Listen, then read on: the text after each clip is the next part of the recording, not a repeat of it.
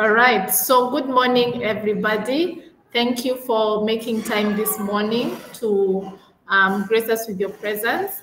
We do appreciate you making the time this morning to discuss a few things here. And first and foremost, I'd like to introduce myself. My name is Lilian Mokami. I am communications here at GenSet. And the next thing is to wish each and every one of us here happy International Women's Day. To all the women out there, we appreciate you, and we see all the work that we are doing to make the world a better place. So this meeting today, we would like to, it being the International Women's Day, and also following on the theme for this year, which is inspiring inclusion, we would like to delve into a very apt topic. Being in Ghana, we know we are almost headed to elections. We're in a very critical stage right now where a lot of things are set out, where plans and strategies are discussed and put in place. This is the time for women. This is for the time for all other groups to come out and articulate issues that they might deem important. So I would like us to start by introducing ourselves, our names, what we do, and we can go on from there. Thank you. So Pamela, Eva, whoever is ready, please feel free to go ahead.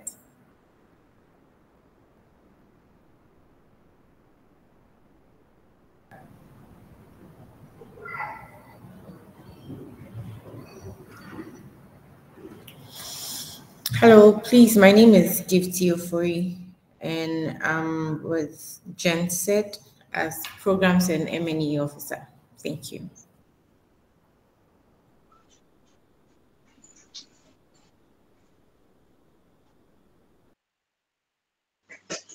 Hello?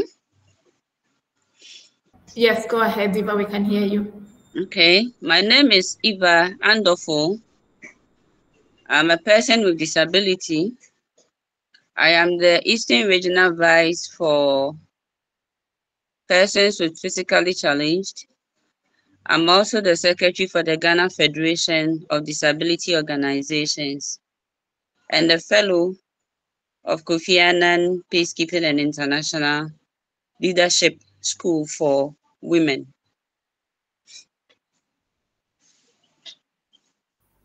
Hello, everyone. I'm Pamela Bwajua-Mante.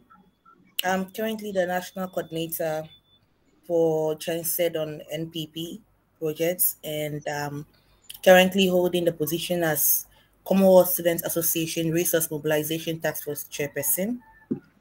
I'm also running a foundation called the Pamitach Foundation, which is focused on empowering women in STEM and leadership. I've also held several leadership positions, especially in the local space and the international space. And I'm very, very happy to be here to join in marvelous ladies. Happy International Women's Day. I believe this discussion is going to be fruitful and we're going to have an impact with our audience. Thank you. Thank you so much, both. So us having you here was very intentional. It was very aligned with the discussions for today. We are looking at including marginalized groups or minority groups in democracy and governance.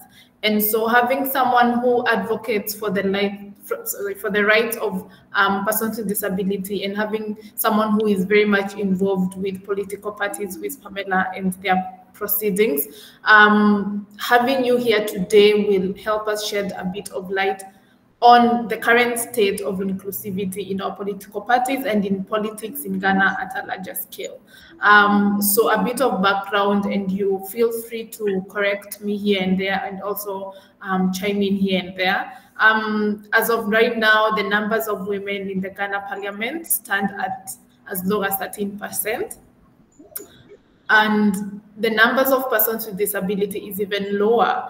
And when you look at the data that is out there on persons with disability who involve themselves with politics, it's not as available. It's very minimal. This is to show they're not well documented.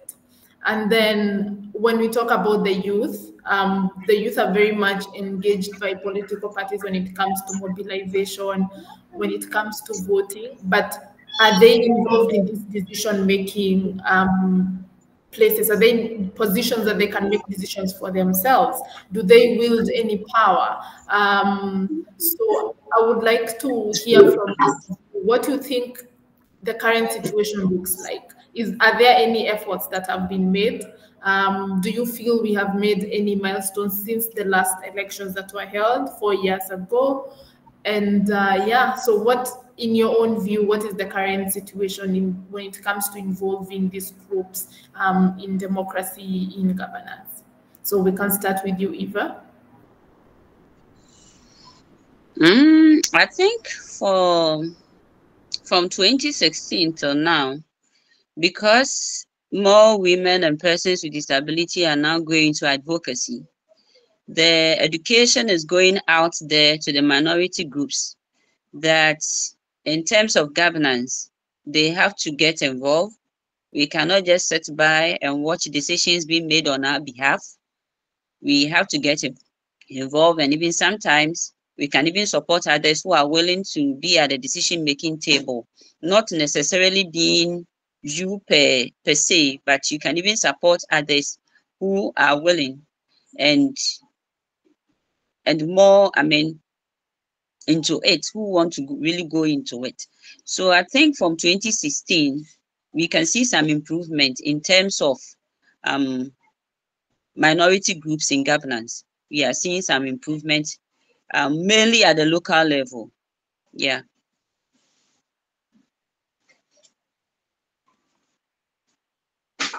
Thank you so much, Eva. That is very promising to hear that these groups are actually seeing the need for them to involve themselves, because as much as we are talking about them being included, we also need to see a two-way, this is a two-way street. We need to see effort from both sides. And so this is very encouraging to hear that advocacy that has been done, education that has been done is actually making an impact. So to you, Pamela, from an angle of being involved in political parties, what is the current state? Do you feel that these groups are actively being sought after, actively being included, that spaces are being created for them to be included?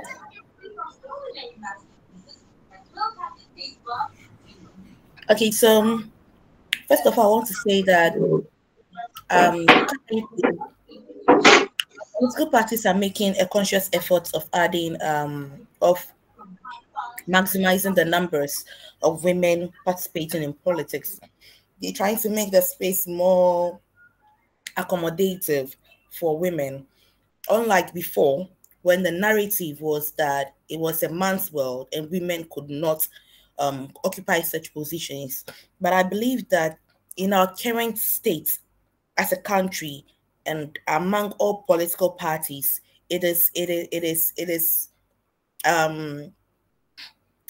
can see the examples, some of the women who are holding such positions as examples of the manifestations of the previous advocacies that have gone on and the current advocacies that are still going on, that we need our women to equally hold the front of these leadership positions. We need our women to be in such position to inspire the next generation that it is possible for our women to equally hold such positions. So currently, this government, for instance, the Nana Akufo-Addo-led government, you could see that the chief of staff, who is a woman, is the first female chief of staff, which is one of the highest positions in the country. A lot of women being appointed to chief justice positions, and you could see a lot of women being given the opportunity. And one thing I want to be more of deserving. Just because that we are advocating that women should hold such position doesn't mean that we are going for everyone.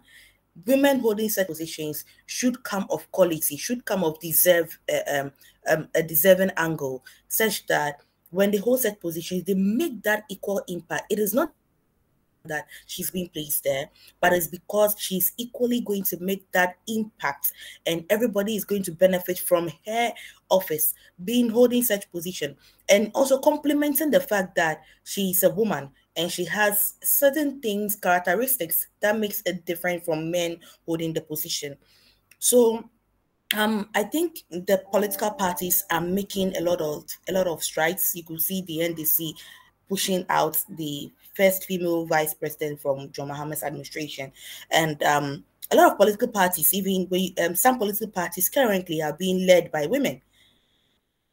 So you could see that the country is taking a turn on women's participation. So we believe that the equal example that Rwanda has been able to make, in having a lot of women participating in their parliaments, we believe that the numbers are going to change going forward.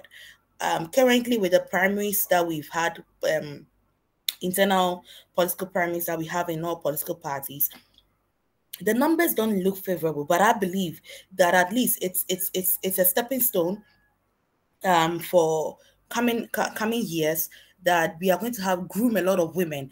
And just the message out there that the fact that we have such women holding such positions, yes, it's tough, it's difficult being there, but it shouldn't deter women, coming out of their comfort zones to take up such leadership positions.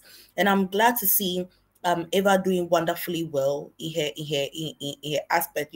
She's building her capacity, she's pushing it, and she's doing it. And I wouldn't be surprised that she might one day hold a leadership position despite her challenges, despite all these things shouldn't deter just because we are coming from more of a minority. But one thing is that we are not a minority. Women represent a larger part of our population in the country. So if we are able to put ourselves together and advocate for the needs of the vulnerables, advocate for the needs of children, advocate for the needs of women, I believe that we are really going to make a massive input.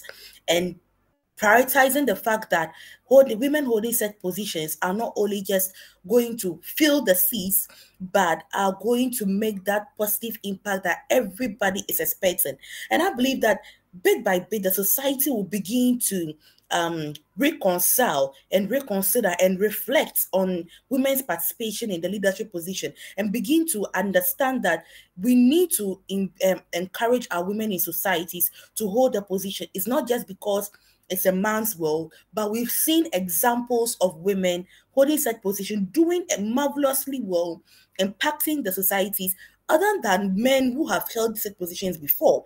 So I would just, and my final words to our women even out there, that although we are advocating for our women to hold such positions, although we are saying that it's time for our women to come up front, and although the governments, the political parties are trying to open up their arms for women to fill in the seat, we should not make it the work difficult by coming up with a message of regret that such women have held such positions, regretted for them holding their such positions because they have not lived up to task.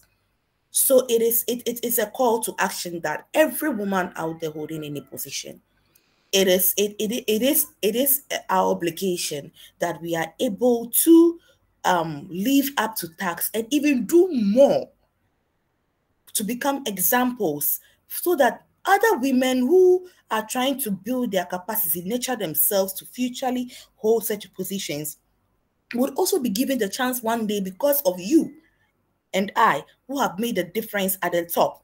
So it is a call to action for everyone out there, every woman out there holding the position, any leadership position, that whatever it is, however little it is, even if it's a little impact that he or she has to do, it is time for her to do it. And it's time for her to acknowledge the fact that she is there because a lot of women out there in the society are looking up to her to become her and even more than her in future when they hold such positions. Thank you so much, Pamela, for that. I have picked up on very key topics you have talked about. Number one is there is a recurring notion and also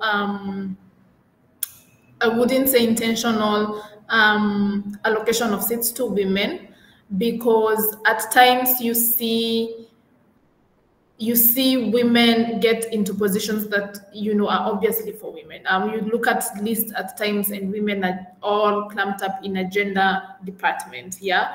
And when you talk about putting women in those situations, putting women in those positions where they are able to effect change, where they're able to make impact, where they're actually equipped and they're well experienced for their positions, for them to make that impact, it's very important to actually do that, for them to create this change that we want to see. We cannot keep on talking about equality and we are not making the strides on our bit. So that is very important. And also the bit you talked about, regretting being in these positions and not being able to do a lot, or feeling that you are not equipped, or, listening to all that extra noise from outside. So we are very appreciative of the efforts that you have talked about by political parties to involve these groups. Jensen did an analysis of the primaries that you just mentioned, and we are very hopeful that the coming government will be as inclusive as we hope it will be, as we see the efforts from the stages that they have been able to go over as of now. And so we are very hopeful for the next government.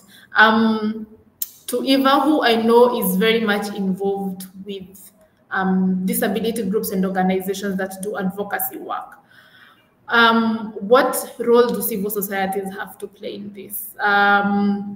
This is an effort for all. So as much as we are talking about political parties, as much as we are talking about we ourselves as women, what can CSOs do to push this agenda from their end? Thank you.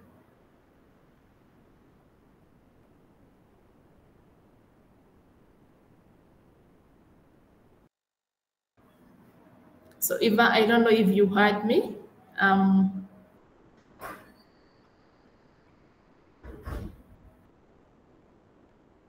Sorry, you're on mute. Sorry. Hi, can you hear me now? CSO can support this move by offering training assistance, because most of the time, this minority group don't have the opportunity to join the so-called big political parties in order to, study or learn from the beginner stage to wherever level they wish to, get to. So most of the time, though they have the political will to go out there, they may not have enough understanding into how the whole terrain operates. So CSOs can offer training. For instance, as Jen said, started with the Young Women Political Leadership School. I was one of the beneficiaries in 2016, and it helped me a lot.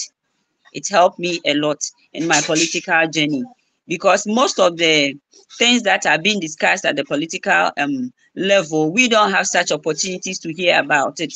We only get our information from the news, and the news also put out there, the radio and the TV, they put out there what they think will benefit them, but not what will benefit the larger society. So most of the time, we don't get to know exactly how things are being done at that level. So when CSOs give us the opportunities of offering such trainings, it goes a long way in preparing us for the roles that we intend to, play in future. So I think training, more of training and education, will help.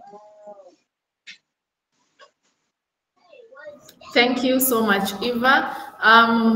That is good news to hear that actually there is impact of the work being done by CSOs in collaboration with these groups.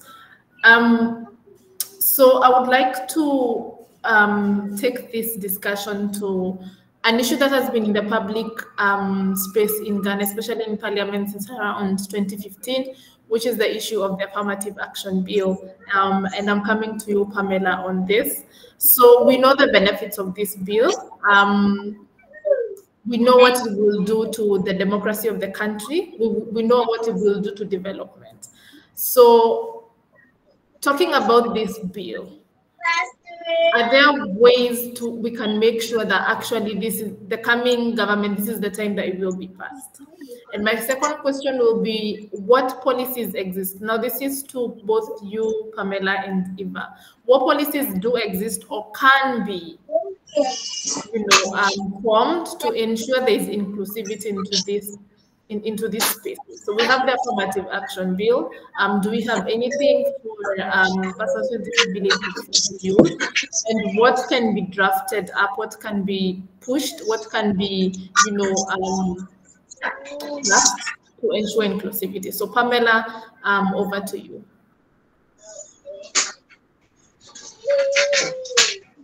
Oh, sorry, I think we just lost Pamela on that. So we can go back to you, Eva, on what policies exist as of right now that seek to make these public spaces, these public positions more inclusive, and are there any suggestions from, the PWD bodies that you are part of?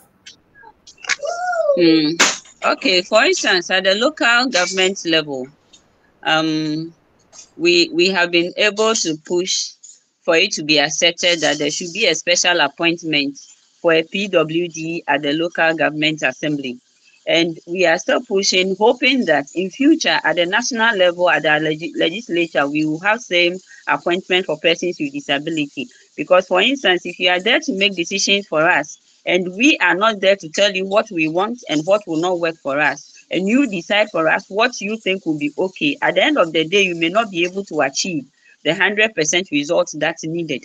Because for instance, we've been advocating about accessibility, but when you come to Ghana, most of our public areas and public places are not accessible because we are not involved in decision making when they are putting up such structures. You understand? So at the local level, now that we have a representative being a special appointment, these reps there can tell what we really need and what will work for us in terms of decision making. So we are hoping that in the near future, at the legislature, which is the national level, we can also have same appointments for persons with disability over there in order to air our needs, also discuss policies that are going to be made for and on our behalf, so that it will not be as if everything is being done on paper, but in reality, we don't see anything. So I think that is another way forward that we have to look at. Thank you so much, Eva. And actually, I would like to hear your opinion on the affirmative bill as a woman and as a woman who is interested in politics. What will be your opinion of the bill? Why do you think it's yet to pass in Parliament for all those years, almost 10 years now? Honestly, I keep wondering why those two big political parties in Ghana are still dragging their feet concerning the affirmative bill action, because it's not only going to benefit one party from the other, but it will be win-win for both parties if a bill like that is being passed. So I think it's a good move, and I think it is high time we do so, because when you look at Rwanda, after Rwanda passed that bill, we can see the progress they are making, and most of the women who had the opportunity to go for such positions are doing quite well if we can compare it to our opposite counterparts. We are not saying we are better than them, but all we are saying is that they should give us equal opportunities, because most of the things that we need, especially in terms of money, that is financial support, men seems to have a greater opportunities and greater chances when it comes to women. And because of that, we find it difficult when it comes to political issues to go out there to speak up and all that, because everything has been monetized. So without that, we feel that we can. But if there is a policy in place which make it a must for that kind of opportunity to be given to women, I think all political parties will also make it a conscious effort to give them that opportunity. Everything they will need to do to support the woman or the minority group to come forward, be part of the discussion. I mean, at the decision-making table, they will do so. So I think it's high time that bill is passed in Ghana. Dragging of the feet, I don't see what they are waiting for. I keep wondering why they don't want to pass it. Maybe they have their own reasons, but I don't think their reasons supersede the benefit that we will gain if that bill is passed. Yeah. Thank you so much, Eva. And as you said, this bill is only due to help the country. It only bears benefits for the country. And so we do hope that it actually do passes into Parliament. I heard you talk about some of the issues that women actually do face to get into these positions. We will get to that. Right now, I want us to talk about the importance of these groups actually mobilizing, of them actually forming bodies and organizations for advocacy. Reading from your bio and from your introduction, I can tell you have very much been involved in this space. So what are the key benefits of these groups actually being in those organizations and them being a joint force? I think as of 2016, we got to know that in Ghana's population, the minority group, which I'll say persons with disability, makes up 10% of it. And in our election, we always need 50 plus 1 to make one a president of the country. So if PWDs make 10%, then I think their voices must be heard. We are equally important at the decision-making table. So I think it is high time these political parties really look out for us, make a conscious effort to create opportunities, not just at the local level, like I said earlier on. Yes, I know some of them are really trying, but some of them still have that kind of other motives behind the scenes, though they will say it openly that they want to make room for us, but behind the scenes they have their own intentions for creating such room. Sometimes they will create the room for you, all right, but when you are there, they don't even recognize your existence, that you are there to contribute, but they take it as if, oh, because a position was just given to you, so you are there to represent. No, I think for those who are also having the political will to go out there, shouldn't just see it as an opportunity, but they should see it as something that you merit. Meriting it means working towards it, being there not as just as a person representing, but let your voice be heard. Let your work speak for you. Let them know the impact that you make when the opportunity is given to you. So I think it is also high time that the political parties make that conscious effort. Yes, they are trying, but I don't think it is enough. It is not enough at all. Looking at our voting percentage, the political parties are not helping. Even with those of us who put ourselves out there to, go for these positions, they did not make it easy for us. The same political parties did not make it easy for us in terms of the stigma, the abuse, the insult. I don't want to go so much into it, but they should be, they should be open about it. They should not pretend. I can see a lot of pretense in the system. They will say that, oh, we are making effort for them, we are doing this. Recently, with the local government appointment, we realized that even that one was political. Because, for instance, if Eva qualifies for the position, Eva's party may not be the one in government now. Because of that, they will not give you the position.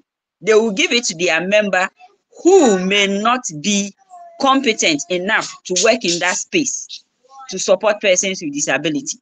You understand? So I don't think what they are giving us is enough. It is not enough. They are still doing it in their own way. They are still, giving it to us in a way that will favor them, but not favoring us. That is what I am seeing.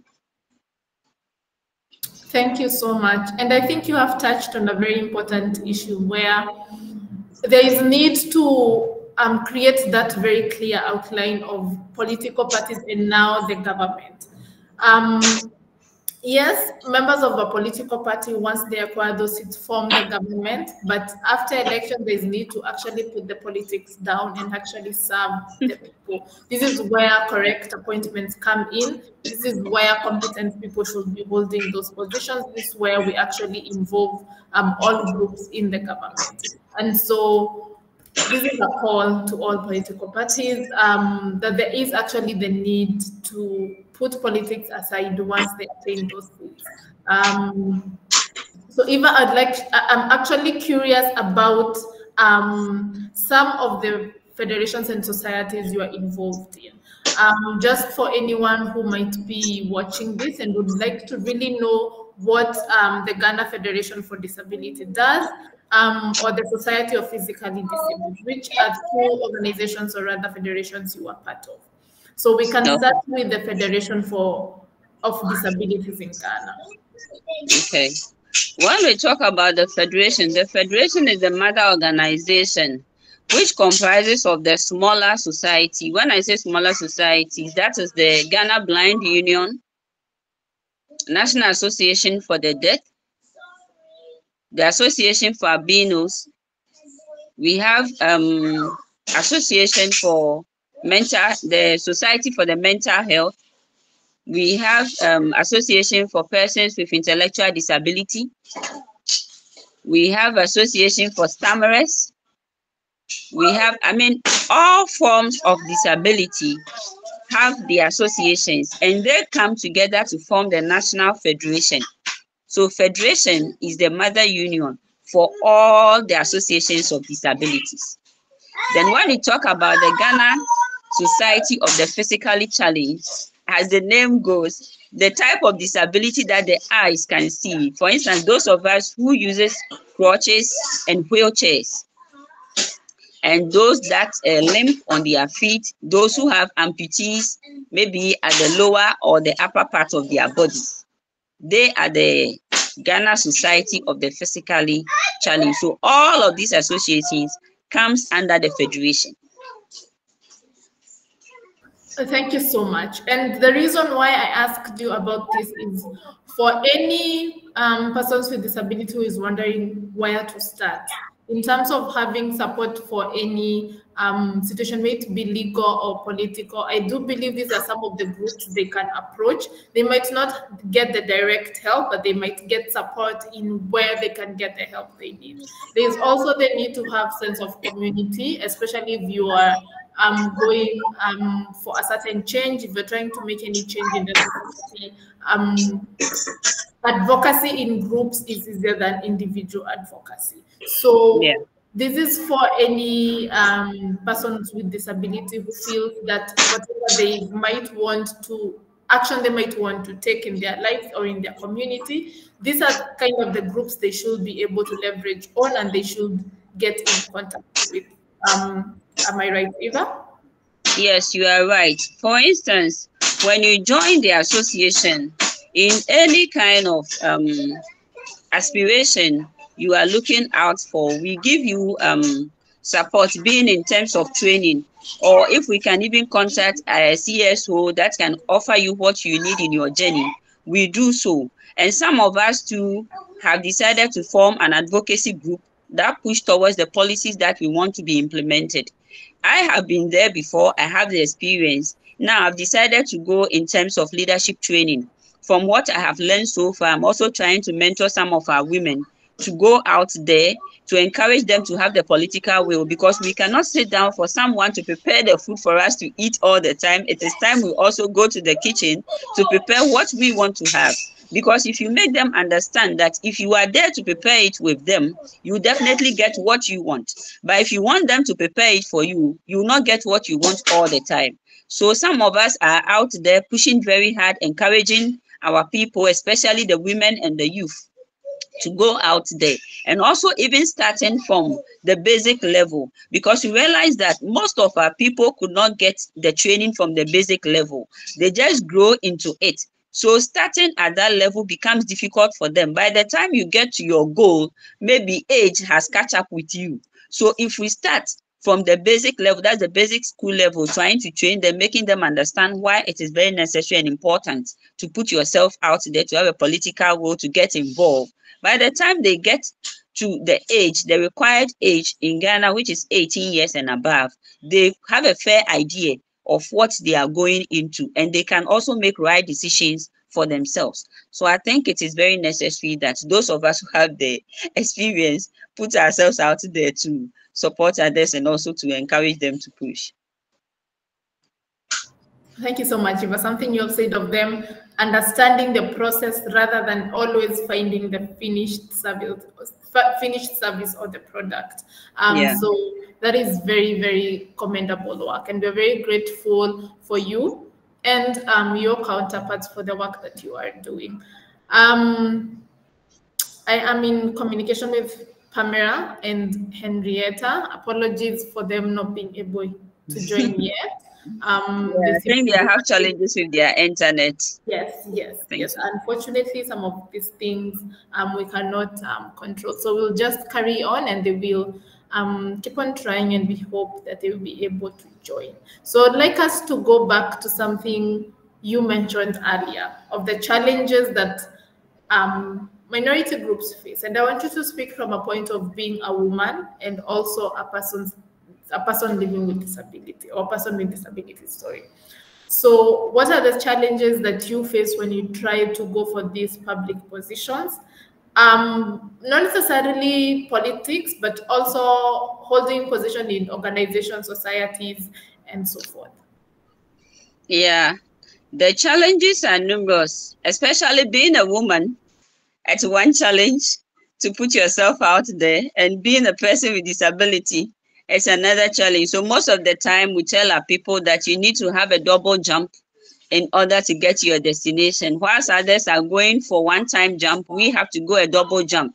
Double jump means, first of all, you have to overcome the stigma of being a woman, because they tag you as a woman being a weaker vessel. You cannot do it, you cannot do that, you are not supposed to go here, you're not supposed to go that. So that is the first jump. Then the second jump of letting them know that being a disabled doesn't mean that you cannot do it. Example, you don't need physical strength to go to talk on laws to be implemented. You need your voice to be heard. So if you can speak up, if you can make a move on that one, I think it should be enough for them to know a point that you are trying to prove. So like I said, for us, it's like a double jump for us to get to your destination.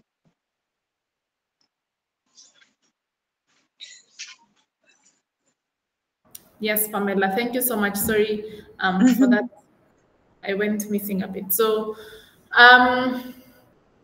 when we in advocacy talk of the challenges that women are facing, these are challenges that have been researched over and studied over, and meetings have been had over it. And this is something we are actively working towards. One of which is empowering these women to actually realize they have the abilities and the experience and the qualifications to go for these positions. And two is trying to make the duty bearers understand the importance of having these women in these positions, the importance of equality, and what fruits we are, bound to bear from this. So I would like us to go into now wrapping up this conversation. And I would like us to get into a state, which is a further state, which is the media. Media has such a big influence, especially during this period, which is campaign period, and how certain scenarios and cases are portrayed in the media influence a lot of opinions, especially when it comes to voters. So what would be your call of action to these media houses? This is radio stations to social media platforms that have a huge following. We are seeing now cases of misinformation coming up. We are seeing cases of use of very brutal language. And so what would be your call to action to this media house?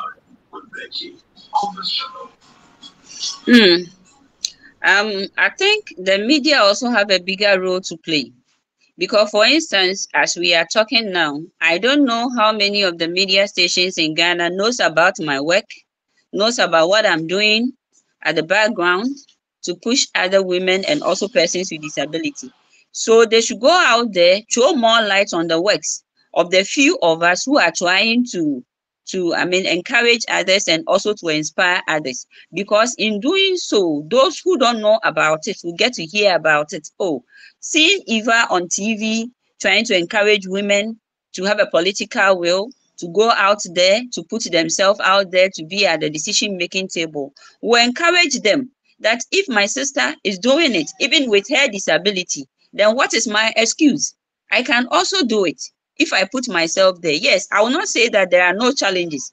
There are a lot of challenges for us. But if together we do it, one person goes out there, another person joins, before you know it, we are becoming 2, 3, 4. It will encourage more. And by the time you know it, we've got the 50% that we are always shouting and crying for.